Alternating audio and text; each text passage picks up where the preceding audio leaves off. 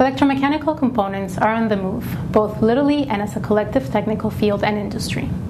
Just like other fast-evolving technologies, mechanical motion devices and the related control solutions are becoming more varied and finding their way into applications they wouldn't have been suited for just a couple of years ago. We recently polled Control Design's readers to get a look at the types of electromechanical technologies now being used in their machines and applications. These include motion and positioning components, linear motion axes, gear motors and reducers, and other components. We also asked what they're using these devices for and how satisfied they are with their electromechanical solutions. You'll also hear from Chris Lovendahl, Sales Manager for Concep Machine in Northbrook, Illinois. I spoke with Chris earlier and we'll hear his interpretation for the findings right after this short break.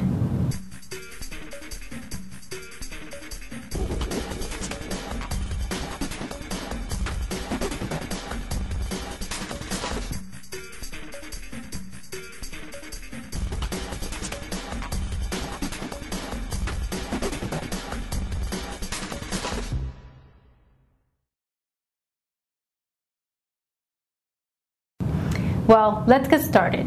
For linear motion and positioning, 92% of the respondents specify cylinders either always or sometimes. 83% use ball screw or lead screw driven slides. 81% specify belts and chains or pulleys and gears. 74% order direct linear motors and 64% specify belt-driven rodless slides. The results of our 2008 survey showed similar variety. But this time, we noticed an increase in the use of direct linear motors and a little less for mechanical devices. So I asked Chris about linear motors choices these days. Chris, are we finally seeing an emergence of linear motors applications after many years of very slow growth? I think we are. The fact that the technology has gotten easier to use and it's become lower costs has made it a better solution for a lot of our applications. What applications lend themselves to a linear motor solution now? Usually we're looking for something where there's a high-speed need. There also needs to be programmable motions needed. That's probably the best application for it today. Okay. What about those mechanical choices? Your machine employs both pneumatic actuators and some of the other devices we're talking about. Can you briefly summarize what drives your choices? Certainly. Well, we're looking for something that's high speed, that has multiple position points. You're looking at something like a linear motor drive or a servo drive. If we're looking for a slower motion, something that's much more economical would be pneumatics.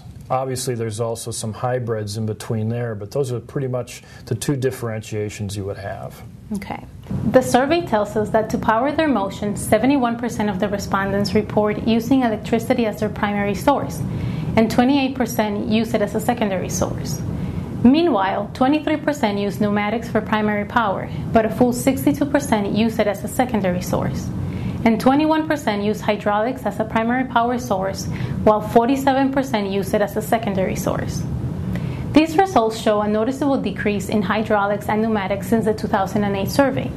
I asked Chris if it's simply expected now to use electrical power wherever possible.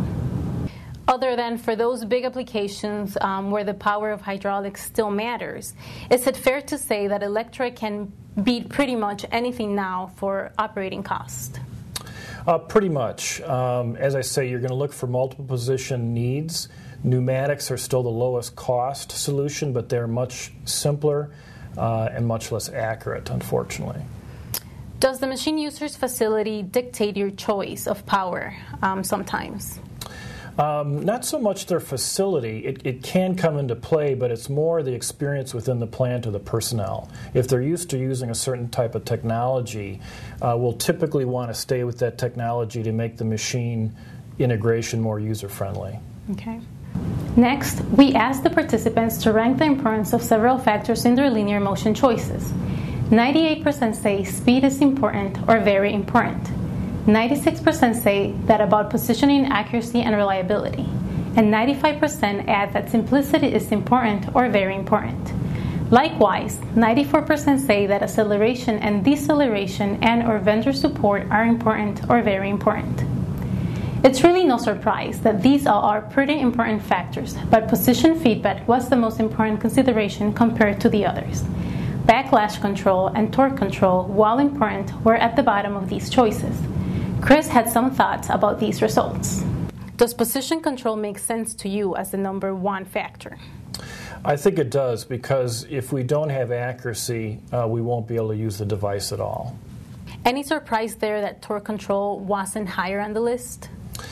Torque control for us as a systems integrator is primarily important to us when we're doing torque driving or rotational tests.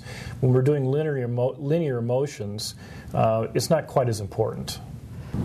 The survey also asked participants if they use gear motors or gear reducers, and 88% say they do, while 12% say they do not. Of those that do use gear motors or reducer, just over 50% use integrated gear motors, while just under another 50% use standalone gear reducers with regular motors. With such a split on the integrated assembly question, I asked Chris about making that choice. What's your view on integrated gear motors versus separate motors and gearboxes? As a system integrator, we typically want to one-stop shop. We want to go to one supplier who can give us both the gear motor and the drive, because it's a better solution. Typically, we get better service, and it tends to be a little bit more compact of a package. Finally, are there industry rules of thumbs for deciding at what speed and torque levels that the gear reduction is required instead of, for example, just a servo solution? Typically, when we're looking to just power a drive at a certain speed, at a certain rate, not necessarily for a positional accuracy, we'll use a gear motor.